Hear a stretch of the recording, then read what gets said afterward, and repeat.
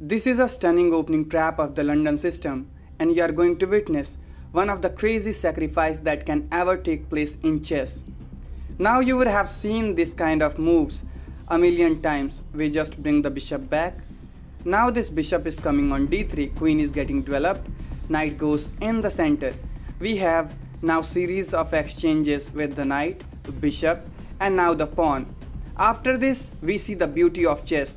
This bishop sacrifice, king capture, queen move is really brilliant. King goes back, knight move, pawn cannot take place because the queen is hanging. That is why, okay, if you push this pawn, this is losing because after this capture, we are winning the free piece. So obviously this is not possible. Queen goes back, but now we see the knight move threatening checkmate. Rook moved, but this will not help, and we deliver this wonderful checkmate on this board.